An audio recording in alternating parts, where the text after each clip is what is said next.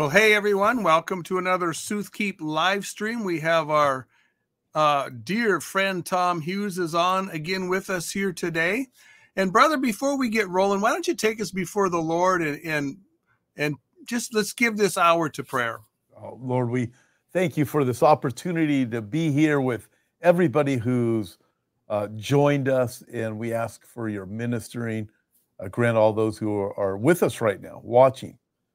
Fill them with the peace that comes from your Holy Spirit, your joy, and grant Lee and myself wisdom as we just share from your word and thoughts of today. We praise you in Jesus' name. Amen. Amen. Well, Tom here, most of you probably know him, but if you don't, he's an author of several books, including this book right here, which I am going to hold up for you guys. Get it in front of the camera, Marking the Masses. Now, this book is an excellent introduction to the subject. If you want to give a book on the mark of the beast to a young Christian or to an unsaved friend, this is an excellent option. So I just threw a plug in for you, bro. Oh, thank you, Lee. Appreciate it. You know, you've been such a great brother and friend and colleague too, and writing the book. I mean, we look at everything that's coming together, and I wanted to engage the seasoned believer to cause, the seasoned believer some more reasons to think. But I really wrote it with the intent of reaching the non-believer with the facts, and I put the facts out there, and hopefully people will share it with their friends. I didn't want to come across preachy or religious. But hey, here's what's out there, and guess what? At the end, the gospel's presented at the end of the book too. So thank you for the plug. I appreciate it. Yeah, amen. Well, we're going to go right to the program here. We're going to run for about an hour total. We're going to try and save 10, 15 minutes at the end for Q&A. And the topic today is, obviously, it's the mark of the beast.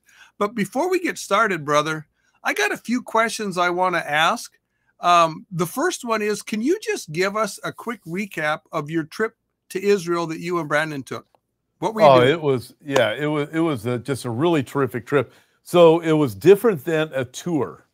And, in fact, I have a tour coming up in March. It looks like it's a go. So, some of your viewers are probably going to be joining me there. Praise the Lord. Yeah, it'll be exciting. But so when we were there, it was a group of pastors and certain leaders, and we had the opportunity to go up north. We had the opportunity to go down to the Gaza area, Gaza, which was one of the early kibbutzim that were hit by Hamas, and it was just absolutely horrible.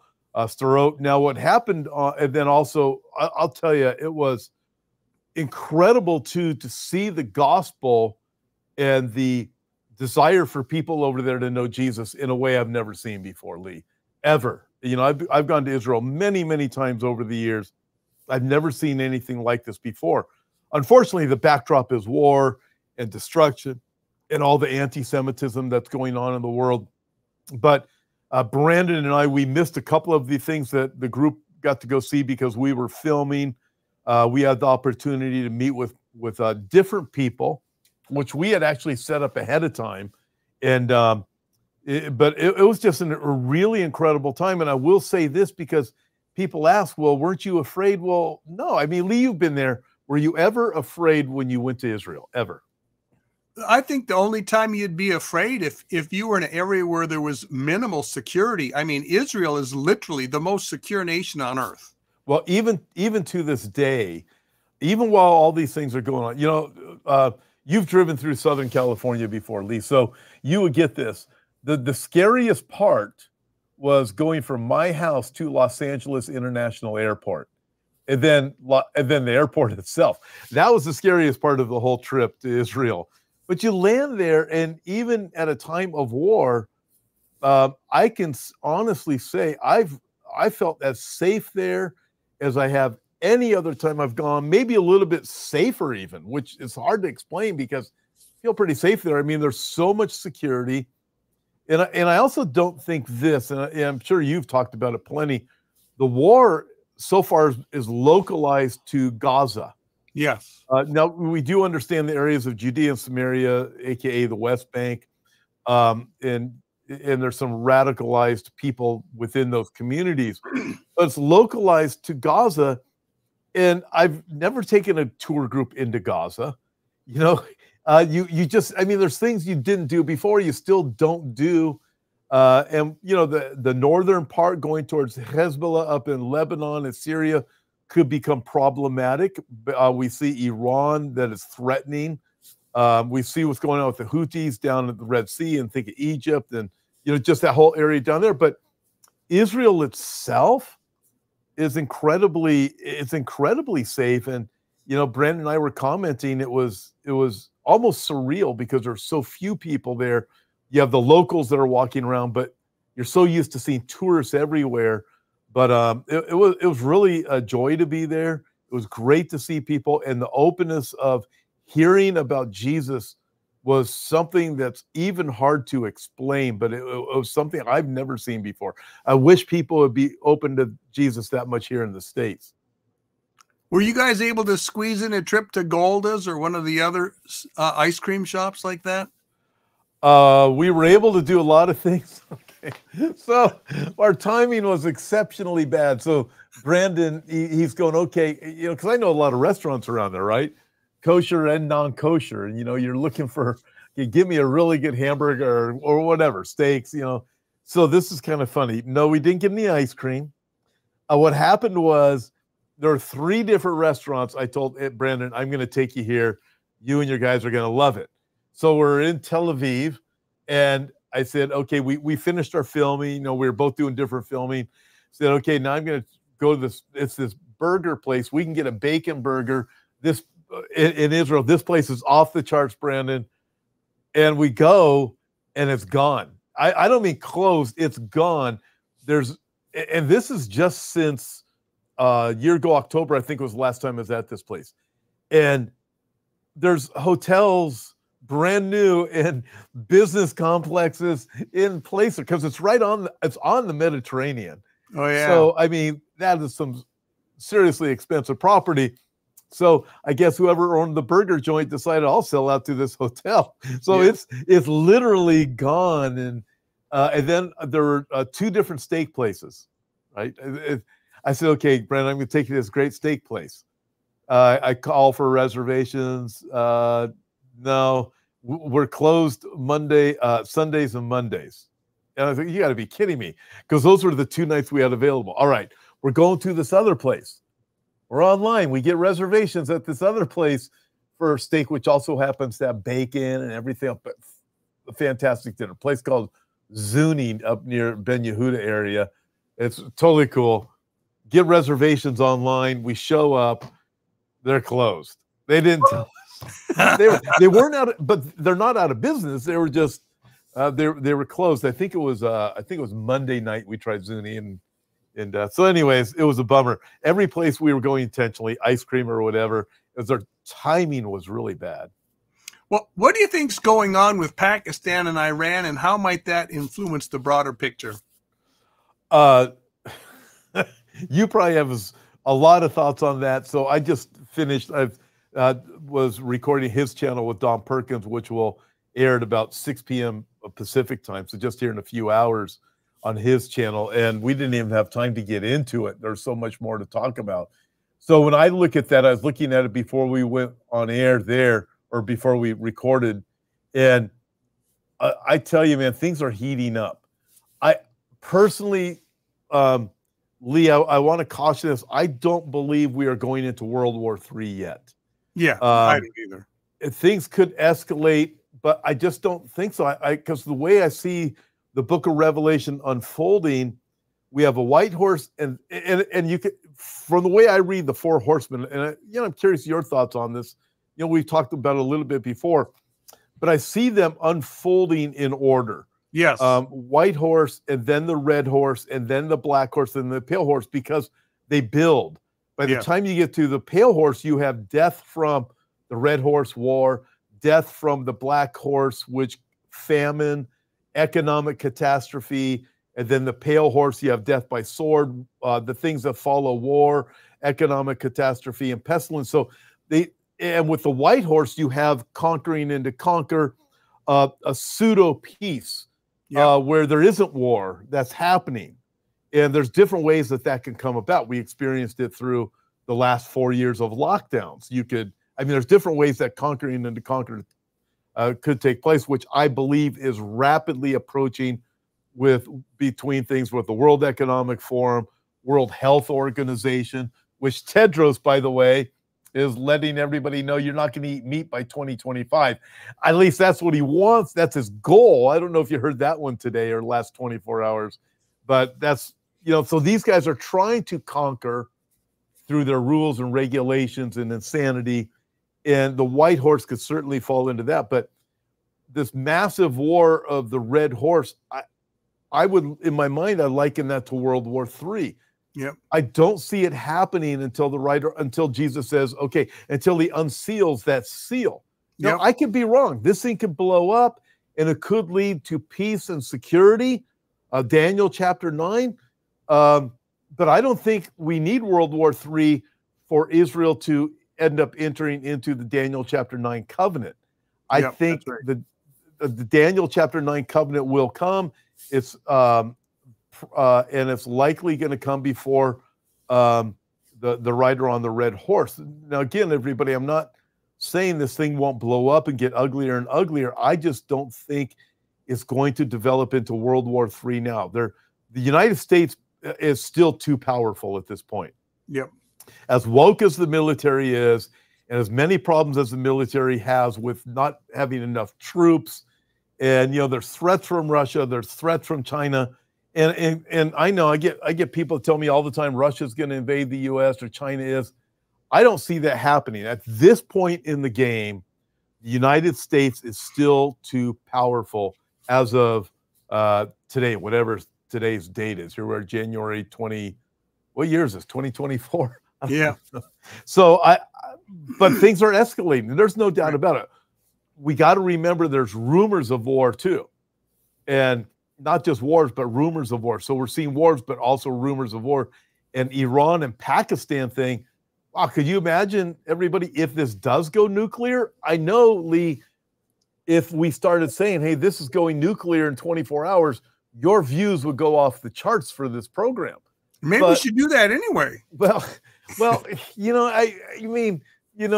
look at it, I know there's certain things we could say, but I just, maybe it will, but I don't see it. I think until the Lord says, okay, now I don't see it getting to that escalation yet. Although the threat, I will say this, the threat is definitely there. Pakistan has nukes. The threat is definitely there. It does seem like a lot of posturing to me. They're both intentionally aiming at militant camps on each other's near border areas. And absolutely. Yeah. And I think it was Iran that's boasting about taking out a Mossad headquarters the other day. Yep. Yeah. So there's no doubt things are escalating. We know the whole situation with the Houthis and the Red Sea. We've been following that. We have the threat of the Suez Canal being completely shut down. That would cause some serious problems. So, folks, there's no doubt there's threats out there. I just would caution people of saying this is it. And and that's something you and I think, Lee, we've always done. We've cautioned people on saying this is it. And then 3 weeks later, we move on. It didn't happen. And nobody readdresses that and says, well, I said this and I was wrong. Well, no, you got to be really careful. And I just prefer to be careful and stick to what we do know and say, hey, the possibilities are there, but I don't see it yet. Yeah, it's a good thing, I think, to look at the 2, 3, 4 potential scenarios that might come up in the future on any given circumstance. But once we settle on one, says this is it, this is going to happen, and therefore such and such is going to follow in its footsteps, we've got like 4 decades of recent prophetic history where we've been, as a body of teachers, have just continually missed the mark, making our prognostications about the nearness of the rapture or some big war starting, and we're 99% of the time we're we're going in the right general direction, but we missed the mark. Well, it's something we need to be careful of. You and I talked a lot about this over the last several months, but I think you did a similar thing.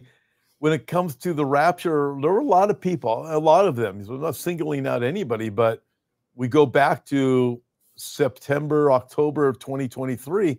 Yep. There are a lot of people saying the rapture, they're basically saying the rapture is going to happen.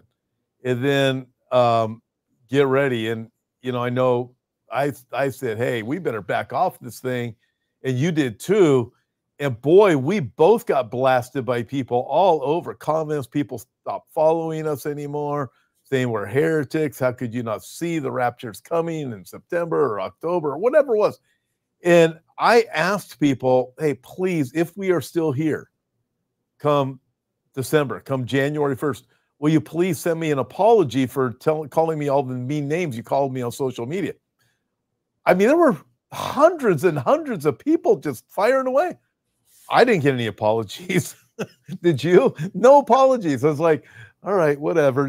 We'll just keep moving on. I prefer to be as accurate and as truthful as possible. And, so that's what we do. No, I on that particular scenario, I received more nasty social media comments and email comments on just the few videos that I did on that subject. That more nastiness there than all the rest of my videos put together. Yeah, it is pretty interesting, isn't it? But I did get a few emails from people that apologized and said that they'd gotten carried up in that, and I was very thankful, and they were thankful that folks like yourself had the boldness to come out and just say, I think we're getting carried away here. We all want the Lord to come soon, but we're getting carried away. Praise the Lord. And, but back to, I don't know how we got here, Lee, because I remember talking about Israel. Israel was great. Oh, I know you asked me about Iran and Pakistan and where that was going. Okay. Let's move on to the mark of the beast. Okay. Few subjects have caused more speculation and more fears than the mark of the beast. In fact, sometimes as I deal with professing Christians in the world around me, it seems like they're more afraid of the mark of the beast than they are eternal hellfire. Why do you think this is? Probably because movies have been made about it and they don't understand the end. Yeah. What they don't understand, listen, your end is eternal separation from God, which is eternal judgment, which the Bible describes as hell. I'd be much more concerned about that. And with the believer is, look, you don't have to worry about the mark of the beast. I had a guest on the other day, a very good friend of mine, friend of yours too, and we have a different view. I'm pre-trib rapture, he's pre-wrath. And in the program, I said, so you believe you're going to be here to see Antichrist? He said, yes. And I said, well, I don't. So, and you guys can go back and watch that program from the other day, but we had a wonderful dialogue. No yelling, no screaming, no calling of names. We just have a different belief system. I believe we're going to be raptured before the 7-year tribulation begins. I don't believe we are going to be confronted with the need to take the mark of the beast. But the reason I wrote the book is to alert people. Amen. Because the reason we do Bible prophecy is to alert people. Some people are going to be saved by the things we talk about. Lee, Bible prophecy was probably the most influential thing in my life that brought me to a saving faith in Christ. It was explaining things from the scripture. I'd hear about them, and this is way back in the 80s, and you can see things connecting. Yeah. Right. And I said, well, I want to be on the right side of these. So then I learned about the first coming of Christ and got saved. But that's what we do. We warn people. John the Baptist, he warned people. He warned the common people, but he also gave very stern warnings to the religious leaders. Hey, guess reserved for you is hellfire. And right. He warned them of judgment, but in that he was able to lead them to God's mercy. And ultimately that's what we do. So with the mark of the beast, what I wanted to do was help people connect the dots. I bring up, there's a lot of information in there. It's going to be something that's really hard to argue against, but it will cause people to think, hey, this stuff really is happening. Yes. Just like it says, and the Bible actually tells us this. So, but we need to warn people. I believe that there's people that we talk about Bible prophecy to now that don't really want to hear it. But guess what? During the tribulation after the rapture, they're going to end up being saved. They're going to be part of the group of Revelation chapter 7. Out of every tribe, nation, tongue, and people, they get saved. And that's why we need to be faithful to tell them about Jesus' first coming and warn them about Jesus' second coming. Yep. 24 hours after the rapture, your neighbors are going to be ransacking your house looking for your rapture kits and for your books like Marking the Masses. They are. You know what? For anybody that's a prepper, I say, hey, along with the beans and the rice, you know, because your neighbors are going to break into your house to steal everything they can. Don't worry about your dog. They'll take care of your dog because people are so worried about pets.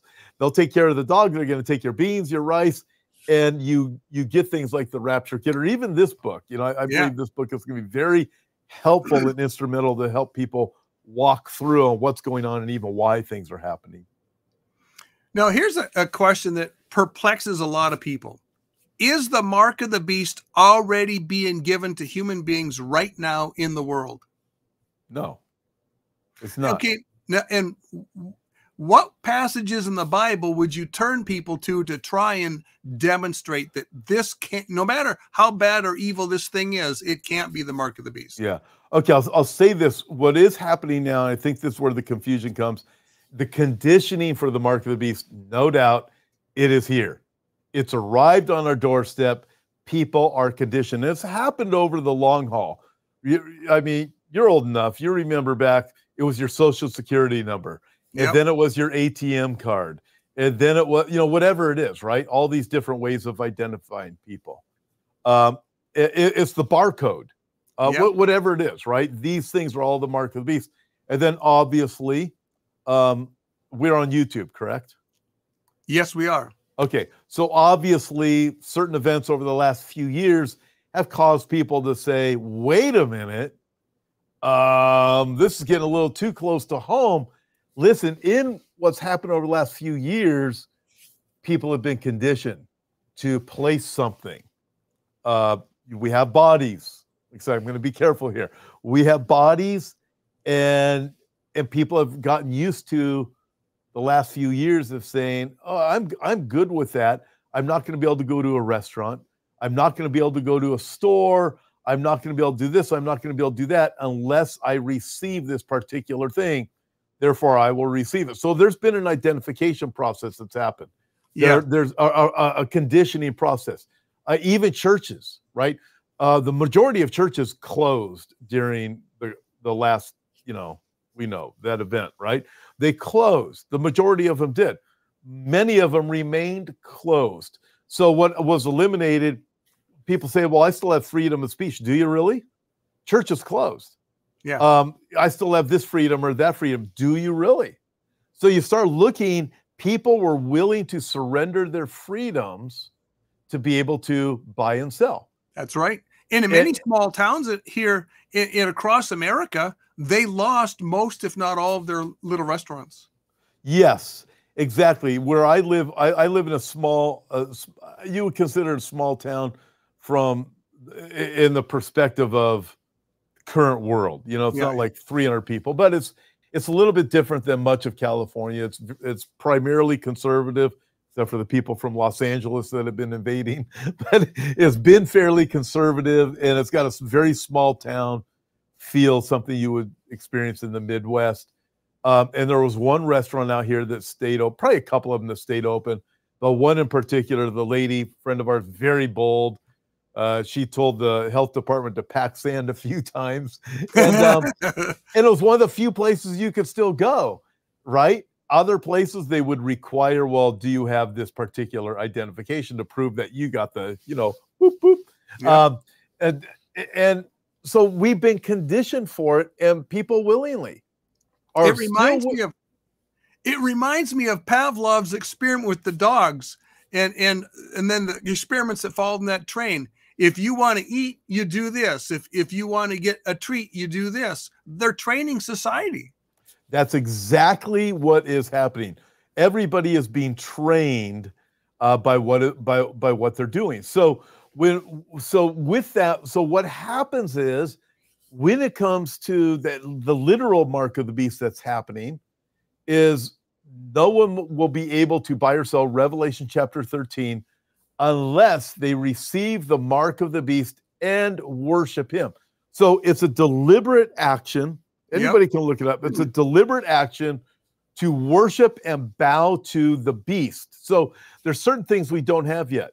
Also, what needs to be in place by then, according to the Bible. So the Bible is our guideline in this. So when people say, I saw this in a Hollywood movie, listen, the Hollywood movie will have some things out of the Bible in it, and the rest of it is going to be all drama and things like that. Same thing with books. You have to stick to books that stick to the Word of God. So Amen. There's certain things that have to take place before the mark of the beast. There has to be a 10 kingdom, this 10 kingdom system with 10 kings.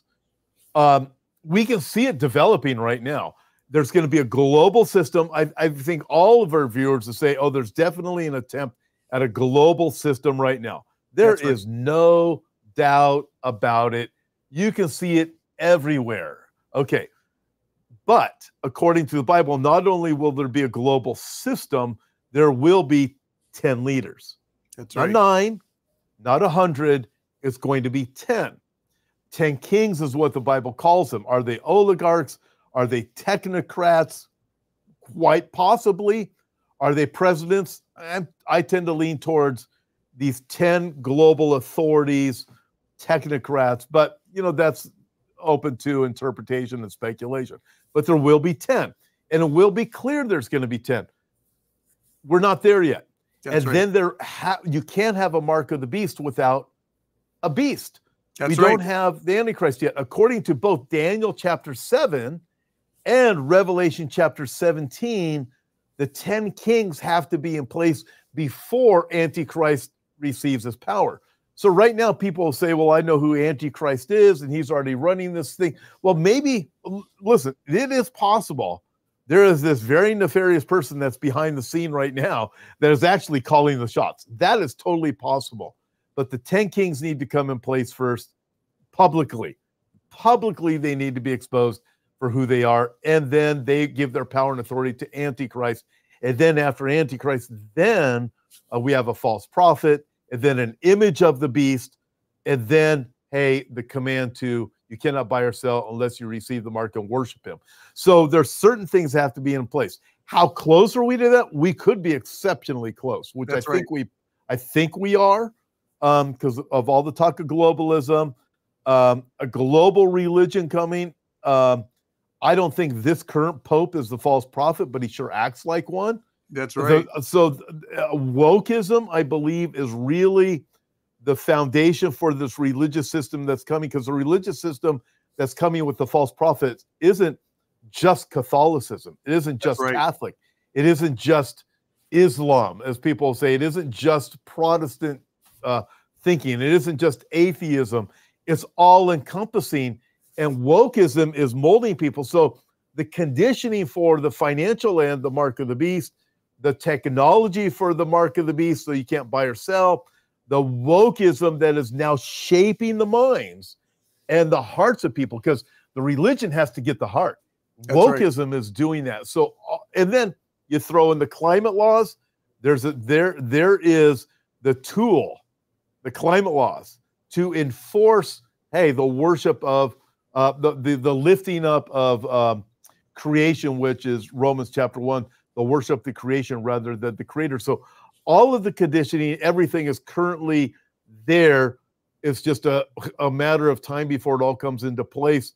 And I believe it's after the rapture, all of these things will fall like dominoes. I heard a talk one time by Carl Teichrieb that really laid this out for me, that when you look at what's coming together for the one world religion, it really is a religion. And they're going to have their own salvation. That salvation is, if you save the planet, you'll save mankind. So they have salvation. And the Savior is going to be this Antichrist figure who's going to bring the whole world into getting in line with this program.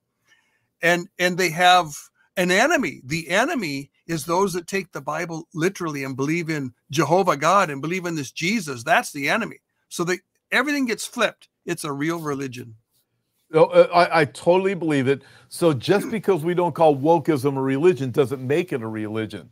Yeah. The majority of people that are being manipulated right now by wokeism is the millennial age group. Yep. And they make up the majority of the population across the planet. So when you start looking at what's being taught in school, so wokeism isn't just gender. Yeah. Wokeism is gender. So the LGBTQ movement is far beyond what people thought it was 10 or 15 years ago in the church. That's way right. more than that. It is spiritual at its core. And when we look at that, also wokeism, it involves all the climate laws. Yeah. All these, it's the book of Isaiah, right will be wrong, wrong will be right. That is what wokeism does. It's flipping everything on its head. Climate laws, gender stuff, and then the social justice. So we have the SJW, social justice warriors. All these things are included in wokeism. And just because we don't call it a religion doesn't mean it isn't a religion. It is a religion in and of itself. What I also find interesting here, Lee, is in Revelation chapter 17, what happens when the 10 kings get their power? You look at the woman who rides the beast, the harlot. So what happens? Well, guess what? In fact, I should read the passage. Let me see if I can find it here real quick. Yeah. Because it really puts everything together for us when we read what it says here, Revelation chapter 17. I'm going to have to turn to it. Couldn't find it there. I know it's here. Hang with me, everybody. We're almost there. I promise. Here it is. What are they going to do? They are going to, it's in here. It's where they burn her with fire. What do they do, Yep. Lee? Here it is. They hate her. I'm trying to think of what verse it is. I have it in here. Oh, here's the mind of blah, blah, blah, blah, blah. For some reason, my eyeballs are going right verse over 16. it. Which verse? 16. And the 10 horns which you saw on the beast, these will hate the harlot and make her desolate and naked, eat her with flesh and burn her with fire. So we have the harlot that John is writing about is this last days religious system that the 10 kings, they use the religious system, but Yep. they hate her. They hate her and they burn her, they eliminate her. I guarantee you, all these globalists that are at the very top, they're not stupid.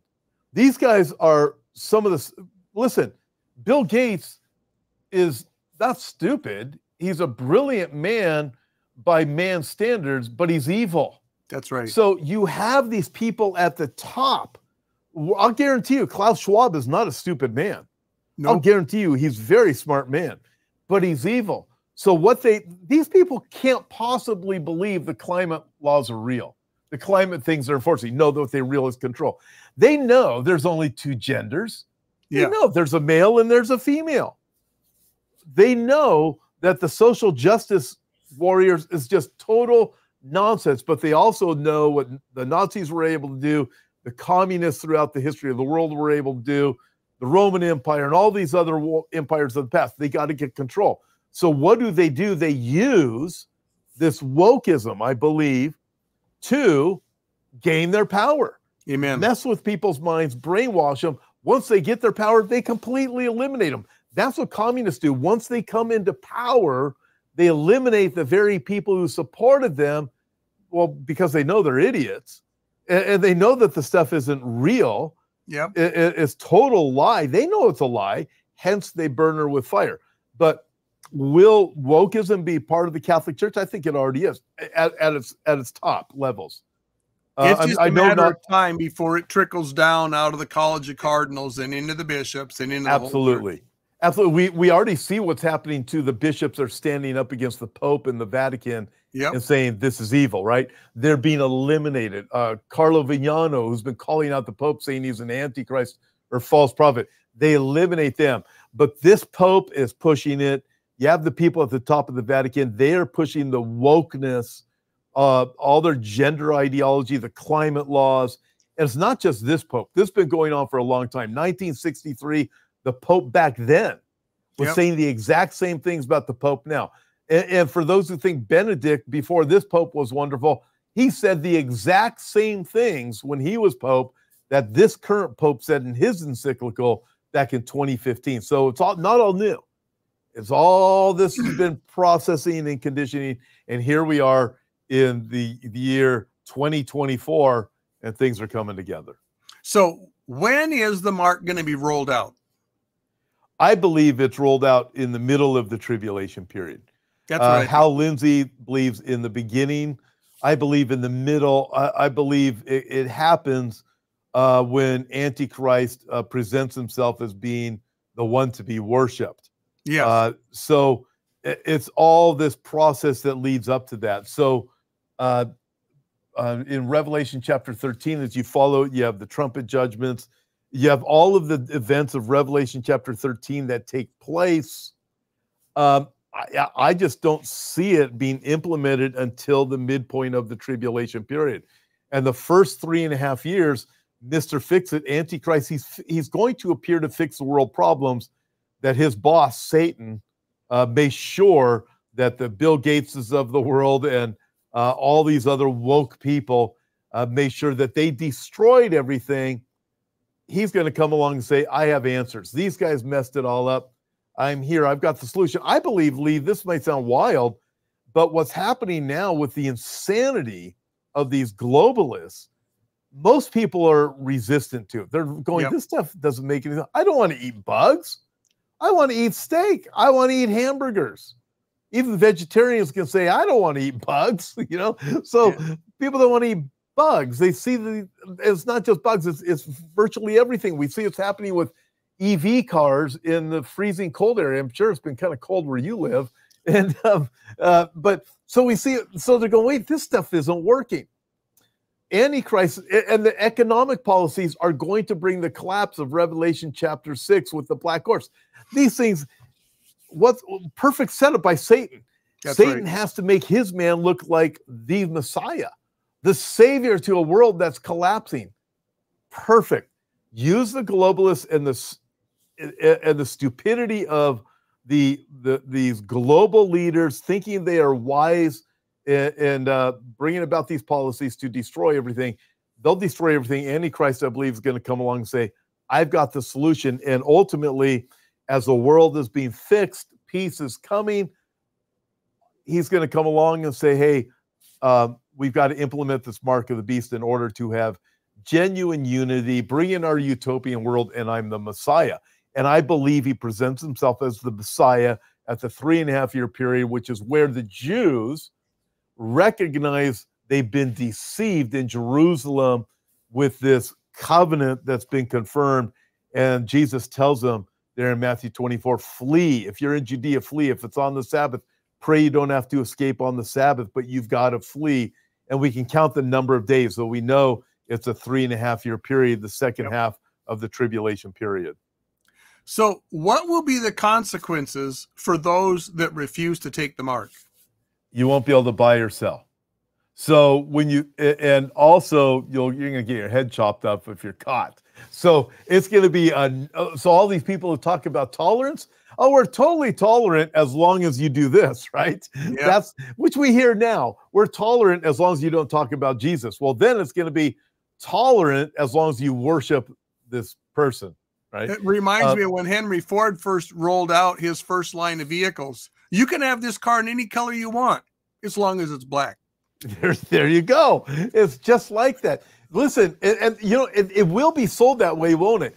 Yep. You can have all the freedom is your choice. You have freedom to eat anywhere you want. You have freedom to travel, freedom to have a big house, freedom to have a bank account, freedom to whatever it is. You have all this freedom as long as you receive the mark of the beast and you worship him. That's all you got to do. So without it, what I don't think people understand is you think, well, I'm just going to grow my own vegetables. No, you aren't going to be able to. Guess what? You aren't going to have water. Well, I have my own well. Okay, well, guess what? Why do we have all of these laws coming, environmental laws, where you aren't going to have well water anymore? They are out. Listen, the feds are out to take away your well water. Well, I'll catch rainwater. Why do you think there are laws that are coming against people even storing rainwater? People are doing it and they'll get away with it. There are some people who will find a way around the system and they're going to come to Christ. They're going to populate the planet during the millennial kingdom. But overall, you won't be able to pay your property tax bill. You won't be able to pay your rent. You won't be able to buy or sell. You aren't going to have any money. This is why people are sounding the alarm on digital currency. There are those who don't believe in Bible prophecy that are sounding the alarm on digital currency because they recognize they can shut you off at any time. Same reason with electric vehicles and so forth. They can shut you down and they can control you. We in the Bible prophecy world say not only can they shut you down and control you, the Bible even says this is what's coming. So that's why we in the prophecy world sound the alarm about digital currency. You can't buy or sell. Digital currency, CBDCs, are the perfect weapon to be leveraged against people, to be able to completely control them. And so both the secular world, unsaved, not even talking about the Bible, they see the same things we see. We just see where the Bible says, hey, this is going to happen. You better turn to Christ because this is going to come. So what's going to be the eternal fate of those who do take the mark? Revelation chapter 14 says all those who receive the mark and worship him will have their part in the lake of fire. There's something that happens, apparently, when a person receives the mark of the beast. Again, it's clear. It's an act of worship. Yep. You won't be able to buy or sell unless you receive the mark and worship him. They're combined. People try to separate those because Revelation 14 says all those who receive the mark. Doesn't say anything about worship him at that point. Yep. But they're combined. And I think people try to make the separation and say, well, you can receive the mark and not worship the beast. Not according to Revelation 13. That's it right. is combined. You have to do both in order to buy or sell. So accordingly, Revelation 14, there is an angel that warns every single person on the planet. Nobody will have excuse. Do not receive the mark of the beast nor worship him, or you will not be able to. You'll have your place in judgment with the Antichrist and false prophet. There's no turning back at that point. I've often thought of it that it's some people say, well, so you're going to go to hell just for having this exterior thing? Well, no, it's beyond merely having an exterior mark. There's a degree of unbelief that's involved here where you've got a titanic struggle between the powers of darkness and the testimony of God on earth. And by the time the dust settles, nobody is going to be neutral sitting on the fence. Nobody's going to accidentally take that mark. To take that mark, you have to reject the testimony of the 144,000. You have to reject the testimony of the two witnesses. You have to reject the testimony of the angels flying in heaven. You have to reject the testimony of every spirit-filled believer on the planet. Nobody is going to ignorantly go there. They know the score, and they're going to go the wrong way anyway. Yep. And the exact verse is Revelation chapter 14 is verse 9, says this. Then a third angel followed the other angels, saying with a loud voice, if anyone worships the beast and his image and receives the mark on his forehead or in his hand, he himself shall also drink of the wine of the wrath of God, which is poured out full strength into the cup of his indignation. He shall be tormented with fire and brimstone in the presence of the holy angels and in the presence of the Lamb, and the smoke of their torment ascends forever and ever, and they have no rest day or night who worship the beast and his image, and whoever receives the mark of his name. So there is very clear. And prior to this, you have the other two angels that are going out warning everybody on the planet, the one proclaiming the goodness of God and proclaiming the gospel. You must receive Christ. And that's right. Like you said, no one's going to be without excuse. As God leaves, there's no neutral in this. It's either you. Now, there is the speculation, especially as we've seen events take place lately. We hear more and more about technology, the altering of DNA, Neuralink, all these different things going on. Could something that take place when a person receives the mark of the beast that alters their DNA? that's open to discussion, no doubt about it. And we do know that with all those who receive the mark of the beast also are going to have these horrible sores that are going to break out on their body, which also leads people to believe, well, wait a minute, something happens when you receive this. So hence the last 4 years and the things that everybody was told that they had to do to be a good, it was to be a good citizen, wasn't it? It still is. You look at that, what's his name for Kansas City Chiefs, Travis Kelce, on there with all the commercials touting a certain procedure to take and how wonderful it is. If you're a good citizen, he and Taylor Swift will be your buddies or whatever, you know. It's that, right? It's still proclaiming if you're a good citizen. So the conditioning is there. We think of the mark of the beast. If you're a good citizen, you're going to get this thing that's still coming in the future, but something happens with this. Apparently, definitely spiritual. There's no doubt there's a spirit. Number one is a spiritual dynamic, but could there be a physical dynamic also connected with it? Probably way before COVID. You know, we have friends and colleagues that speculated something physical happens when a person takes the mark of the beast. And now we look back last 4 years and we go, it could definitely have, I believe I think it's both. Both things are happening. I used to be pretty skeptical of the physiological changes in the mark of the beast and was looking at it mostly as a tracking mechanism and identification mechanism. But when you look at some of the stuff that's been experimented with and the directions they're trying to take this technology and how they're very definitely interested in a transhuman approach to the future. If you're not considering this as part of the package, whether it's part of the mark or it's something that you can only have access to if you get the mark, you need to be considering this. Oh, absolutely. In fact, it's in chapter 16 of Revelation when we have the bowl judgments. It says, so the first angel went and poured out his bowl upon the earth, and a foul and loathsome sore came upon the men who had the mark of the beast and those who worshiped his image. So it's very specific. You got this thing, baby, guess what? So the warnings are there. I love how you said it. There's not a neutral place. That's right. Why don't Christians have to worry about the mark of the beast? I believe that we are going to be raptured before the mark of the beast is here. I look and I've heard the other arguments against the pre-tribulation rapture. To me, I'm looking at the Bible going, it's pretty clear we're going to be raptured before the tribulation comes. I'm steadfast in looking at the Bible and thinking, all right, there is the final, the 70th week of Daniel, the final 7-year period. It's about the Jews. That's right. God is turning the attention of the Jews to him. We see this right now in Israel.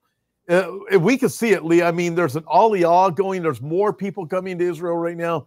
You can totally look at world events and go, God is zeroing in on Israel.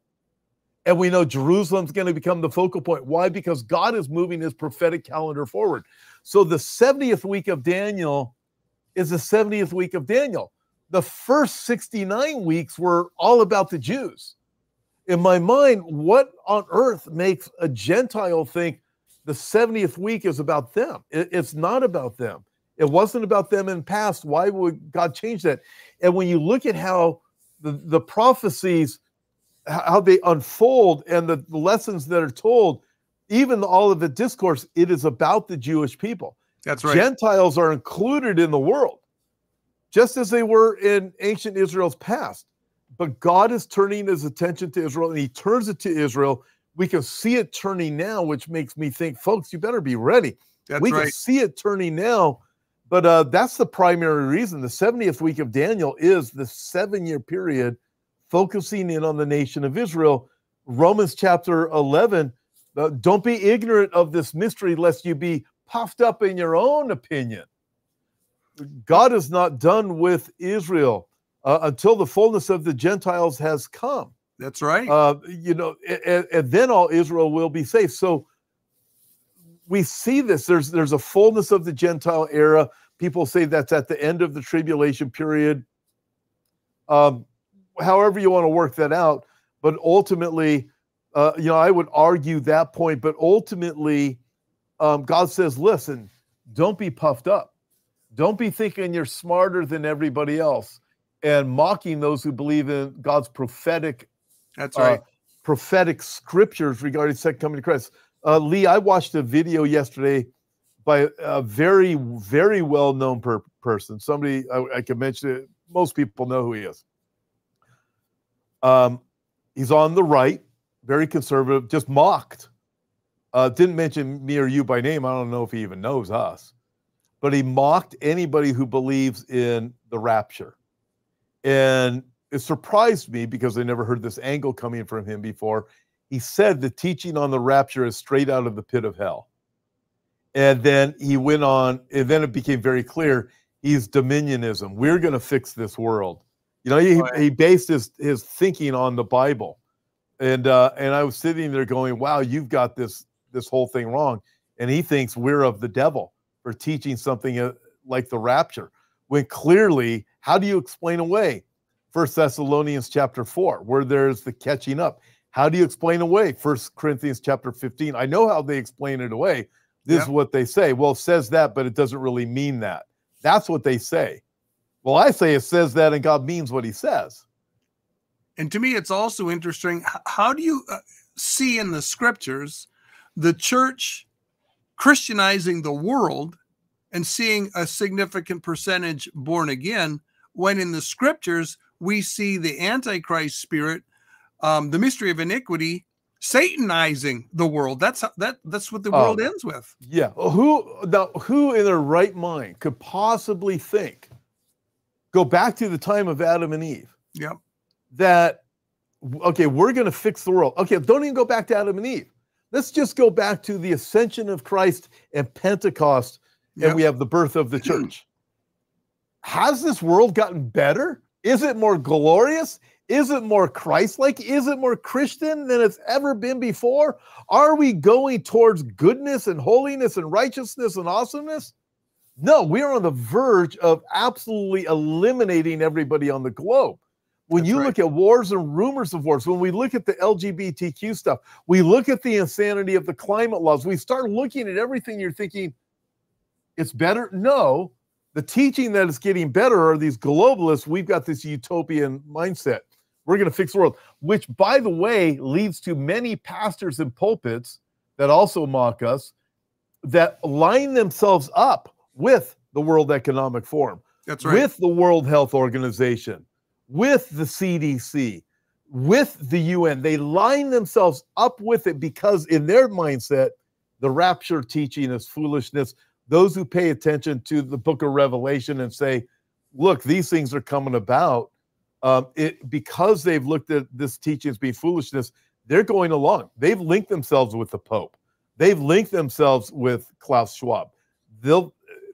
Because they're going to fix the world. I prefer to link myself with Jesus and link myself with the Bible. That may sound simplistic, but how can someone explain all of the events of the Bible prophetically that just happen to be coming together right now in the age that we live in?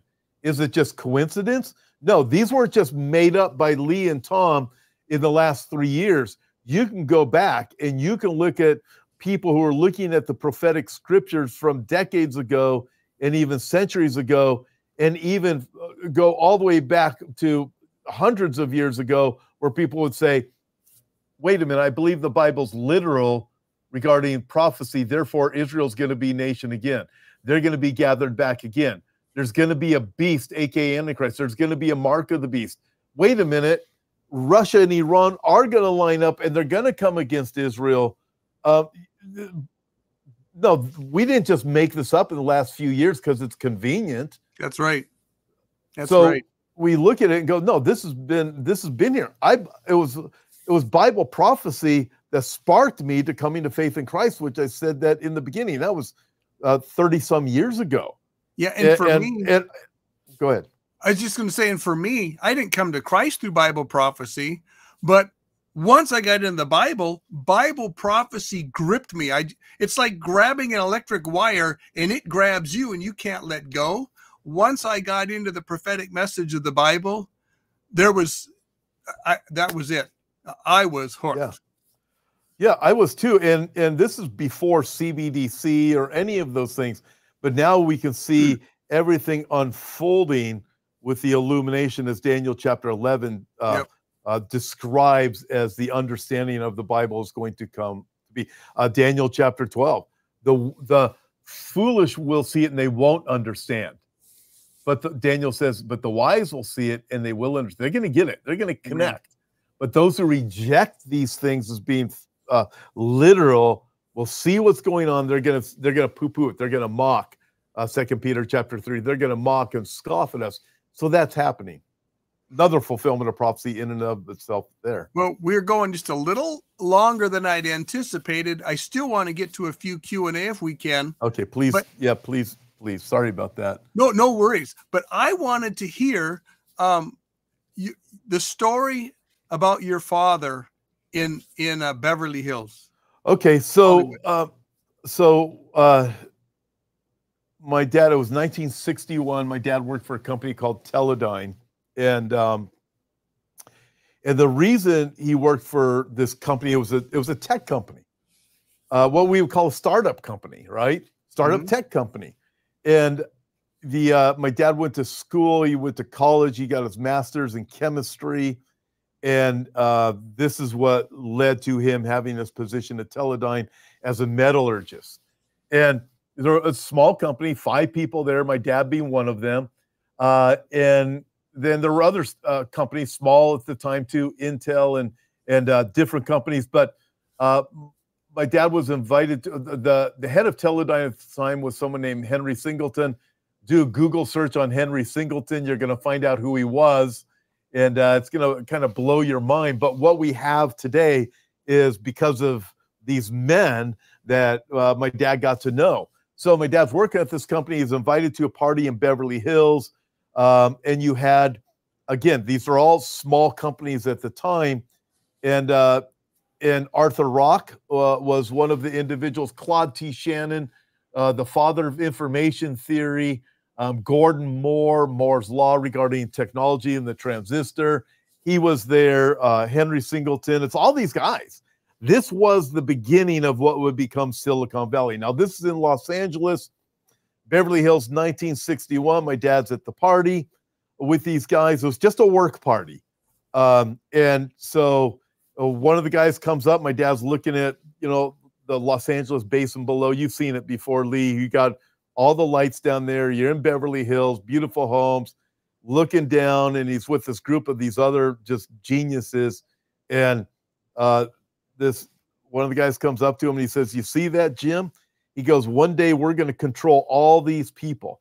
And my dad said he knew he wasn't talking about just Los Angeles. It kind of, we would use the term creeped out my dad at the time. Yep. My dad wouldn't use that word. My dad's still alive. He's 93. But he said he knew that he wasn't just talking about Los Angeles. They're talking about the globe, controlling the globe with technology. Then shortly after that, my dad was offered to move up to San Jose, to the area that would become the Silicon Valley. And the whole silicon chip, sand and all that. That's where all this came from. So he was there in the beginning stages of it. My mom told my dad, "We're not moving up there to do that," and so forth. So my mom talked my dad out of it. He didn't. He stayed in Los Angeles. And, my life would be completely different had I been raised in Silicon Valley in that environment. But that's essentially what it was. I recorded a conversation I had with my dad a couple years, 2-3 years ago, that led to this book, by the way. It was that conversation, and then I met with the publisher and I said, "Hey, with all the things that we talk about, I think I should write a book. You might be interested. Listen to this conversation I recorded." So the conversation itself is not for, it's private. I've never, played that, and I don't have any intention to ever play that. It was a 30-minute conversation as my dad just recalled all these different events. He since then recalls more, so I was picking his brain and more and more of those things. But so that's basically that's basically it. So what was that, 60 years ago, 63 years ago now? Yeah. And you fast forward to where we are now, and this is what it is. Now we have the technocrats involved and the controlling of the masses. Something interesting my dad said to me, he said to me this repeatedly, he goes, you know what? These were really good guys that he worked with. And for the most part, he said they didn't have these nefarious intentions. He believes that the whole, he goes, they were like family men and that they weren't into the things today. And he goes, but he believes the whole system, I mean, these would have all been really old men.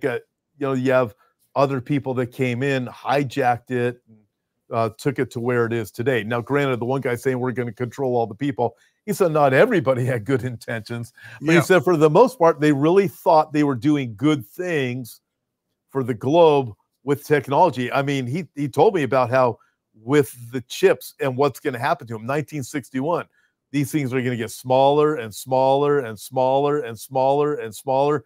And he's described it to where we are today. And they knew that they would get there. And so here we are. Well, how about if we do some rapid fire Q&A? Sure. We got maybe 10 questions. If we just try and pound an answer out real fast. I'll do it shorter because I was going to depart 3 minutes ago. So okay. I guess I set myself up with really long answers. Okay. Sorry about that. No worries. It's been a good program. Could a Trump administration be used by the Lord to restrain evil? Yes. You have the pro-Trump and anti-Trump within the prophecy circles. I think, all of us need to understand our hope is in the Lord Jesus Christ. That's right. And when Jesus came the first time, both the right and the left, Sadducees and Pharisees, were looking for a political leader to give them victory over Rome. Jesus came along offering salvation. The right and left both rejected him. He was crucified. Listen, our hope is in Jesus, but certainly God could use a Trump administration to restrain evil. But ultimately, the restrainer, 2 Thessalonians chapter 2, I believe, is the Holy Spirit working through believers, and the rapture is what eliminates the restraining force from the planet. What's going to bring Israel peace in Ezekiel 38? That's a great question. So we do know there's going to be a peace covenant that's going to be confirmed, Daniel chapter 9. Yep. I believe also, Lee, you might think differently on this, but I believe also Isaiah chapter 28 is speaking of the same covenant. Yep. When you have these wicked people who rule over Jerusalem, which leads me to believe it's talking about Knesset. They enter into an agreement with the devil, essentially, yep. Death in the grave. And then that covenant is broken, and they do it to avoid a scourge that's coming against them. I have a friend, he's a history teacher, history buff, history teacher, been teaching history for a couple of decades. Out of the blue one time, he didn't know Isaiah 28. He said to me, he goes, you know what Islam is? It's a scourge on the earth. And I said, that's really interesting that you use that word scourge, because in Isaiah 28, Israel enters into an agreement to avoid a scourge. And he said, listen, everywhere Islam has gone, they become a scourge. They start slaughtering people and killing them. And he goes, they're a scourge. And so something's going to happen that's going to cause Israel to enter into an agreement. Now, will it be the Daniel 9 covenant, Isaiah 28 covenant, that causes Israel to enter into the peace that gives them the peace of Ezekiel 38? I don't know. Ultimately, that will give them the security that of 7 years. We know that from Daniel chapter 9. But it could be, I believe, Lee, Israel has to, for Ezekiel 38 to take place, peace and security. The word for peace that's used there, I think it's in verse 11, is tranquility in the Hebrew. So although I felt very secure in Israel last week, they're not in a tranquil place. Everybody's on edge all the time. They're on edge. So something has to happen that's going to have Israel enter into that. And I believe the backdrop of the current events have a very good chance of leading Israel into that place to take security. Do you have enough time to say one more thing on this? Yeah, go ahead. I received a text from somebody over in Israel, which I won't mention their name, but they said, listen, somebody has to take control of Gaza, and Israel will not do it. In other words, what they were saying, Israel's official position will be, we will not take control over Gaza. What does that mean? They have to agree to some kind of peace force to enter into Gaza and guarantee Israel's peace. I find that interesting. Yeah, maybe forward. Egypt or Saudi Arabia. Something is going to happen. Yeah, that's going to cause, and I think the Gaza influence, this whole thing is very influential on what is coming. Why do you think there must be at least a small gap between the rapture and the 70th week? I think the rapture will be significant enough to cause a lot of chaotic situations. If we think of it with the rider on the white horse, the rider on the white horse goes about conquering and to conquer. Mm-hmm. So in other words, there's got to bring some kind of security to the planet. I believe after the rapture takes place, there's going to be all kinds of insecurity going on. Even if, and I don't think the numbers of people being raptured are going to be 10%. That's me, but I don't know. God knows. But even if it's only 1% of the population, some countries are going to have a lot more than others. Yes. Let's say it's only 1% of the population in the United States. That is still going to be very, it's going to have some significant negative consequences to the planet.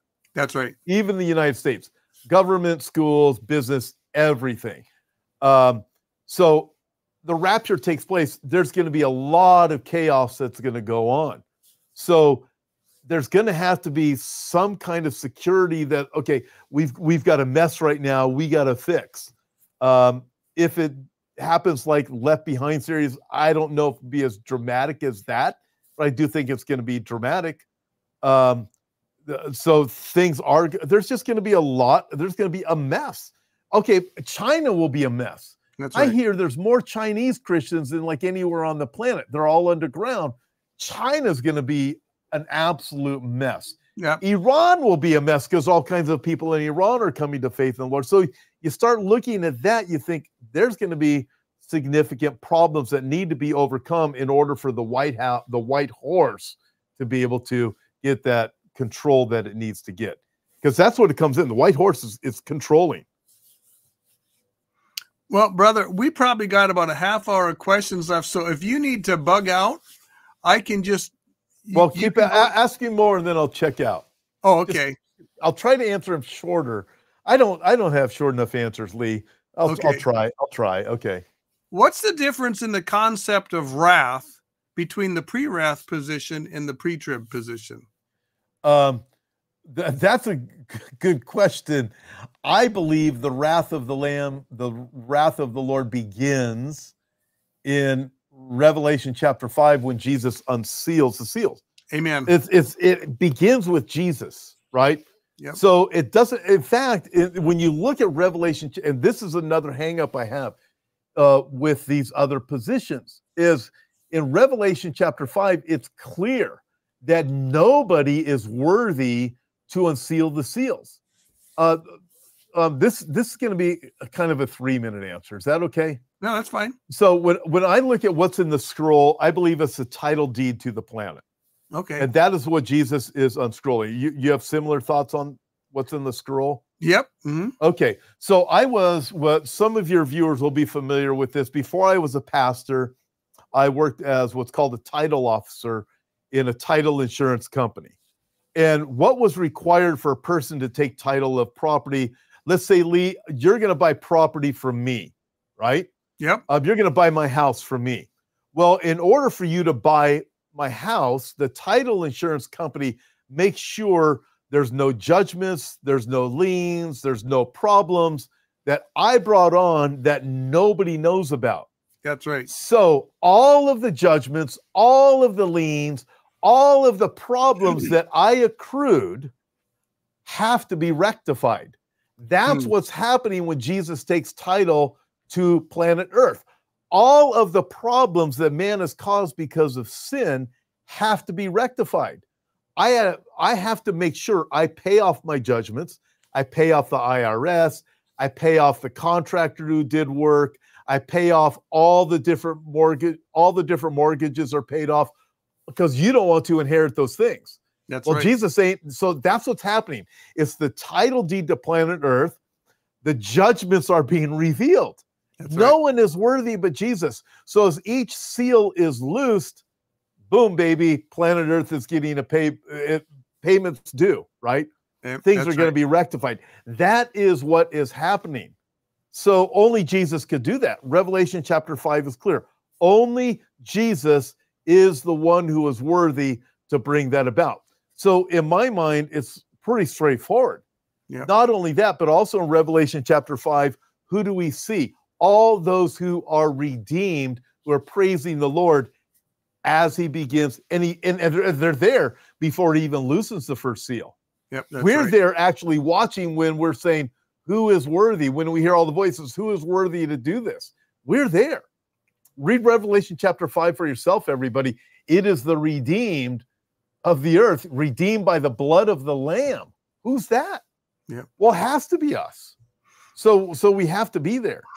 And then the seals are loosed, the judgments are rectified. That's what's happening. One thing too, people want to make a distinction between the wrath of man and the wrath of God, and they look at the Antichrist like that's man's wrath against man. But what Tom just brought out, the Antichrist, he's the first seal. That whole Antichrist spirit, the person of the Antichrist, that comes forth with that first seal. That is a judgment of God upon the world. The world rejected the true Messiah, so God's going to give them the false Messiah. And I think that's where people get screwed up. They don't want to understand that that's judgment. Yeah. And I'll say this also with the horsemen of the apocalypse, all of them, I have no doubt what's happening is God, in his sovereignty, he is using the men who think they are wise in their idiotic plans to bring about his judgment that he's determined. That's right. God is sovereign. In the same way, we can look at it like this. Listen, folks, in the same way, in Revelation chapter 17, we have 10 kings who give their power and authority to the beast, right? That's right. You go a few verses later, chapter 17, verse 17 says, God is the one who put it on the hearts of the 10 kings to bring about their system and point Antichrist to bring about his prophetic plan. So in that, God uses men in men's pride to bring about his judgments. And that's what I see unfolding with the seals, the first 4 seals. And people say, well, wait, the trumpet and bowl judgments, yeah, they unfold different, but they're all the wrath of God. That's right. That's right. Do the 2 prophets or the 2 witnesses, are they going to call down their judgments like lack of rain and fire only on the Middle East or over the entire world? I think it's on the whole world, isn't it? Well, that's how I would take it. Yeah, I'm pretty sure. Let's see. I'm here, Revelation chapter 11. They have power to shut heaven so that no rain falls in the days of their prophecy. They have power over waters to turn them to blood and to strike the earth with all plagues as often as they desire. So I'm thinking of the earth. It comes from a word means it's dirt, basically. Yep. But in context, I believe it's the whole planet. They have the power to do whatever they want to do. Hence, if it wasn't the whole planet, why would the whole planet celebrate after they're dead? Right? The whole globe sees them, and the whole globe is celebrating. Listen, most people on earth could care less what's going on in Gaza.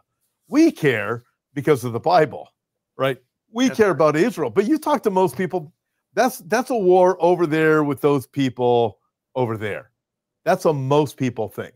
No, the whole globe is going to be glad that these 2 guys are dead. That's right.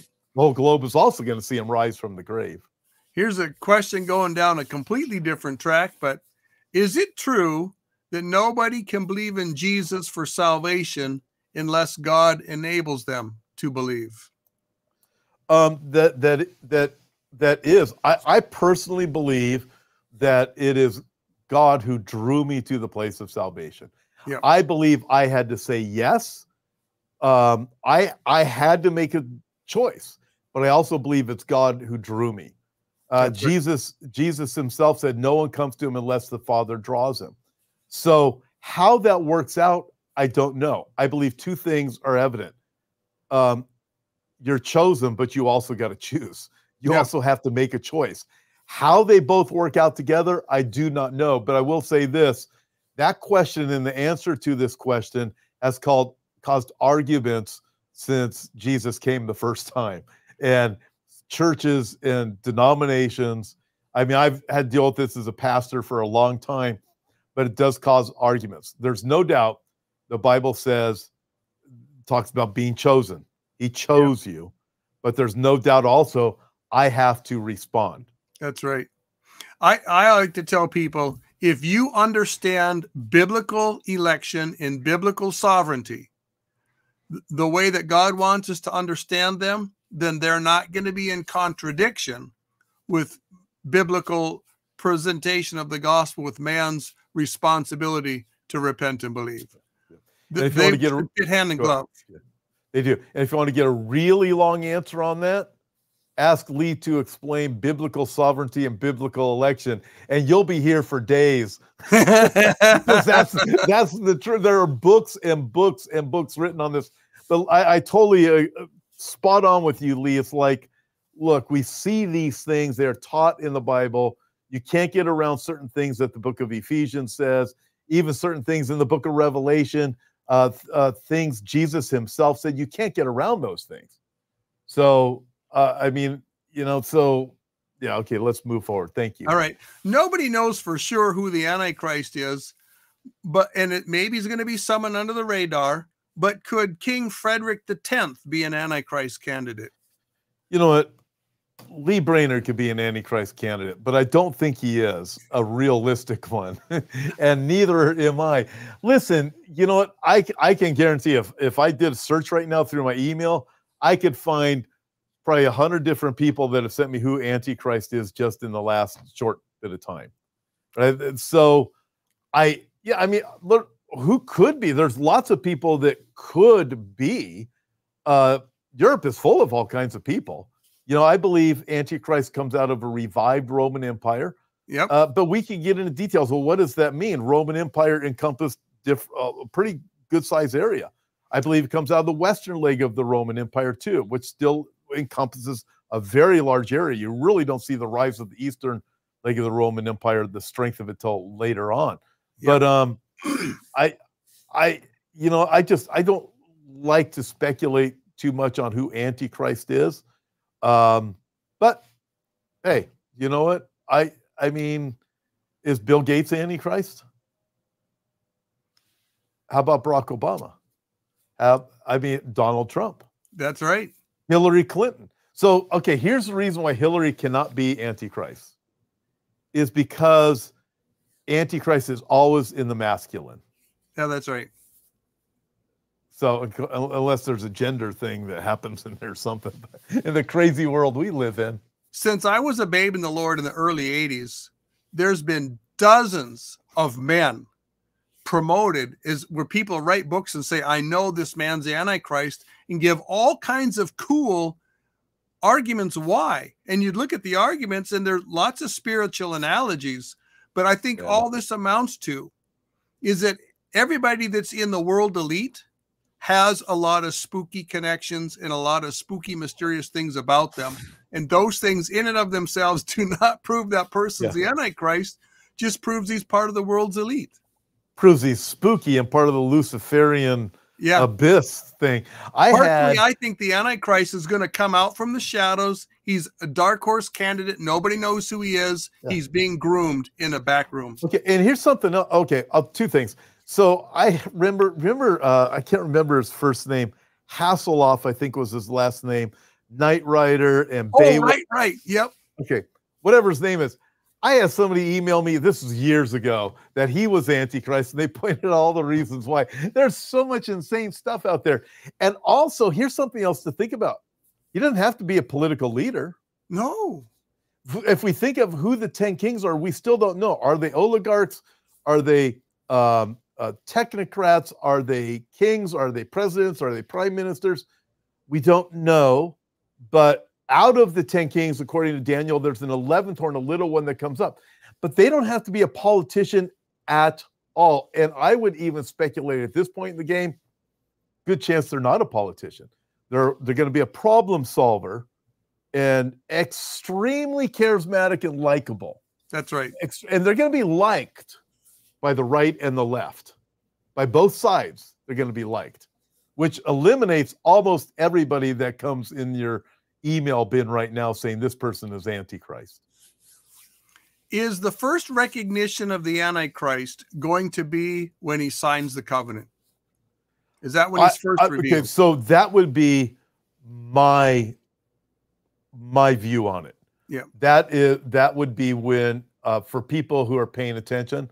Yes. I would say for people who are left behind. Yep. For people who are pre-wrath or post-wrath, post-trib, they would say they'll see him do it, and they'll know, right? Yep. I would say we're not going to be here to see it, but I do believe that is the main identifier. For the Jews living in the tribulation period, they'll have their eyes, their spiritual eyes woken up like the Apostle Paul did when on the road to Damascus, when he was wakened up.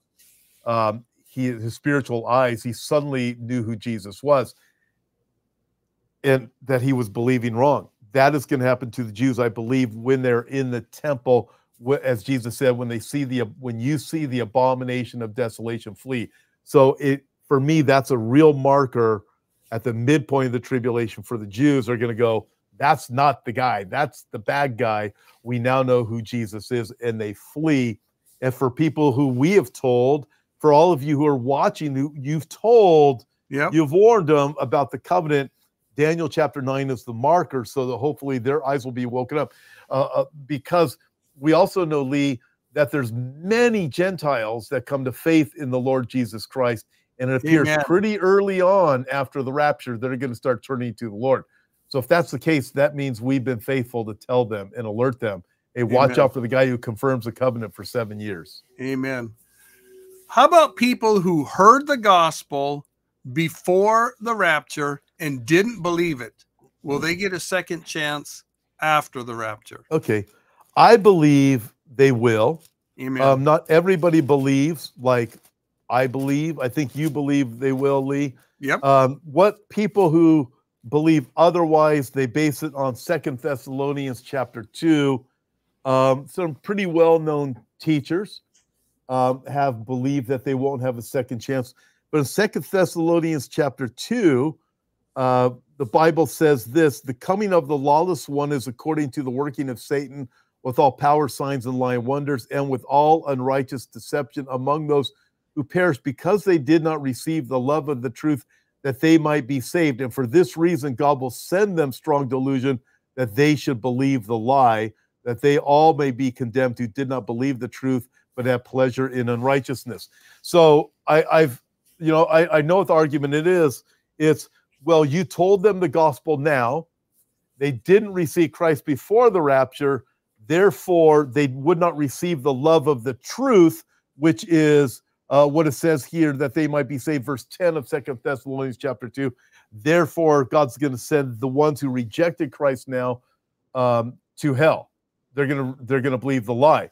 So if I believe that, you know what I would do, Lee, right now? I would stop telling people anybody about Jesus. Amen. Yeah. Because I would not want them to miss the rapture and then not get saved. In fact, what I would do, I'd be very concerned about people hearing the gospel, especially people that I love and are close to me. I wouldn't want them to hear a thing. That's right. Because I'd want God to somehow bring them to salvation before the rapture if possible, but I don't want them to hear about it, because I wouldn't want them to reject and then go to hell after the rapture. No, I believe the opposite. I believe out of every tribe, nation, tongue, and people group, massive amounts of Gentiles are going to be saved according to Revelation chapter 17. Too many to number, meaning too many that we're going to be able to number here on earth. Massive amounts of salvations are going to take place. And I believe it's because of our faithful witness and leaving things behind, like we were talking about earlier, for them. Not just your beans and rice, but the truth of the hope of Jesus and salvation. Couple quick thoughts on this too myself. You know, people get upset because, well, then they get a second chance. That's not fair. They get a second chance. Folks, every day on earth here, thousands of people get a second chance. Millions of them get a second, third, fourth chance. It doesn't matter that we've changed dispensations. That's completely beside the point. Here's another interesting point. The Lord Jesus' flesh and blood brothers rejected the gospel under the Mosaic economy. And after they changed dispensations to the New Testament economy, guess what? They believed. They got a trans dispensation second chance. That's the biblical precedent.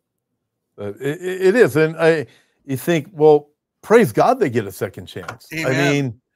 I mean, wow. I mean, my friends and close and family, I don't want them to go to hell.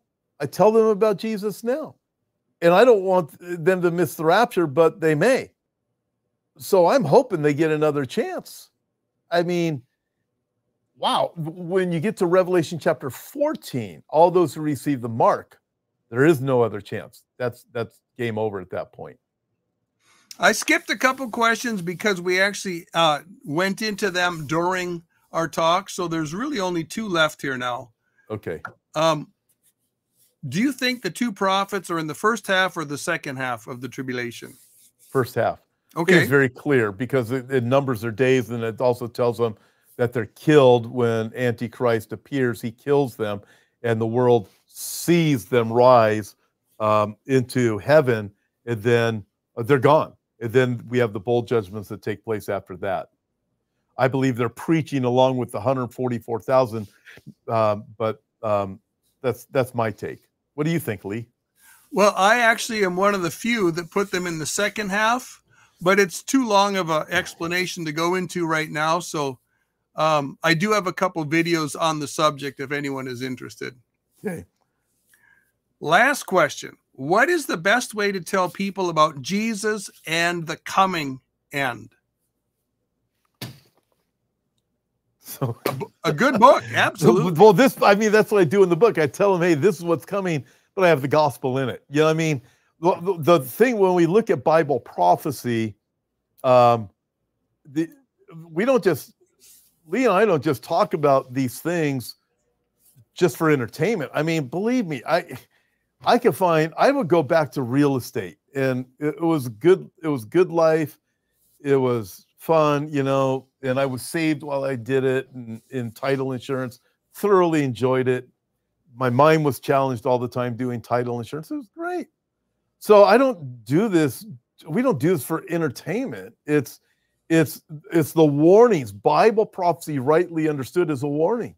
That's right. And I tell people this all the time. John the Baptist, look it up, Gospel of Luke.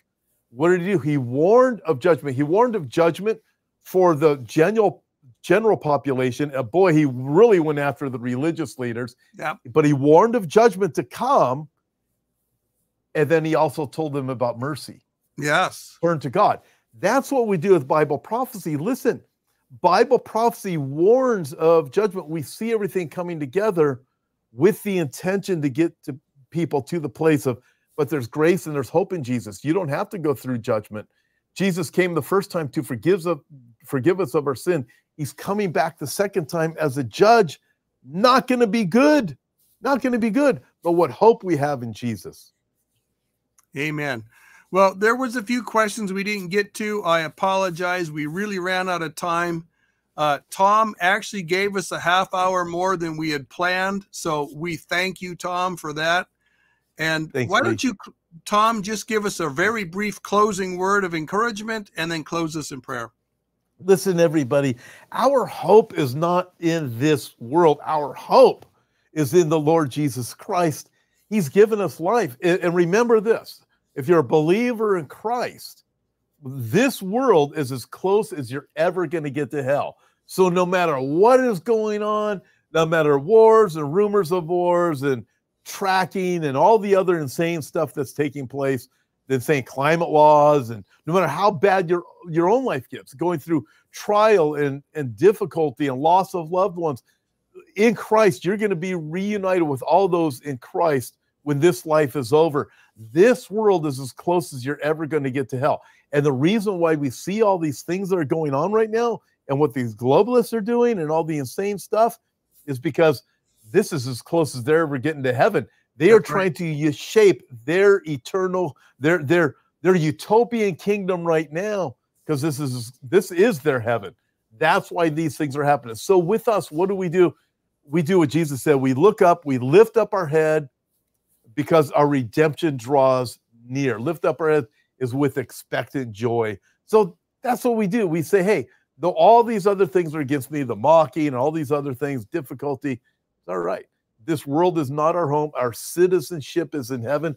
And that, folks, is where we are going. And that is what keeps us going. It's the hope of the Lord Jesus Christ. Lord, we thank you for your ministry today. I thank you for Lee.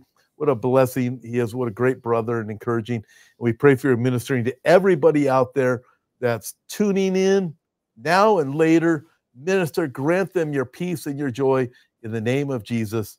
Amen. Amen. Well, thank you, everyone, for showing up. I want to thank you, moderators, for all your tremendous help in the room. Everyone, keep pressing onwards, keep pressing upwards, and keep your eyes on the skies because Jesus is coming soon. See y'all later. Bye, everybody.